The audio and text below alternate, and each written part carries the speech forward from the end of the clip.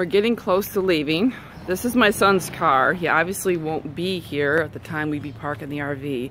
One of the reasons why we chose the R-Pod is I just had this thing inside of me. I wanted it at home. I wanted to be able to put it in my yard.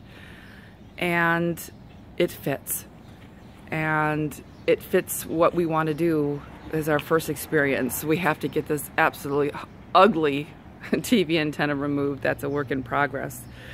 And level it out and get it prepped. And my husband's gonna buy something called a travel trailer. What is it? It's a, oh, I know. It's a trailer valet. And it's supposed to help you maneuver it into small spots. And hopefully it works. Because I don't want to store it. I want it here.